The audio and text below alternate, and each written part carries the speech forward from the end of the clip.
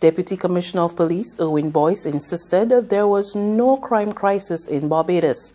Major crime is about 21% lower than it was for the same period in 2018. What is wrong with one of Bajans, huh? What is wrong with one of? Why is one of so hard ears? What about the place complaining about how crime in Barbados gets so bad, how the police need to get it under control? Did you not hear what the Deputy Police Commissioner just said? There is no crime crisis in Barbados. The police have it under control.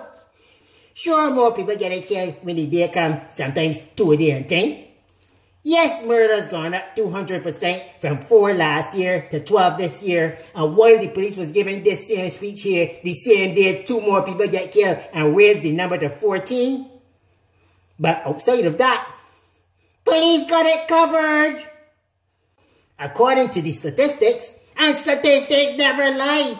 Jonas lie, but not statistics. Police here major crime is down 21%, lower than it was in 2018. You should be happy, but you are ungrateful and unreasonable. Talking about if crime down, it must be done by you, because some of those people getting shot in your neighborhood, it will make your head grow. Nobody cares about your neighborhood. If the police say crime down, it's down. I just have 2 minds that I will left out here, you know. I will left. Not because of crime, but because of cats. There much damn cats about this country. That's what we need to focus on. There is a cat crisis in this country. That is what the police should be paying more attention to. RH Ratley. Out. RH Ratley! Cat crisis, Deputy Commissioner.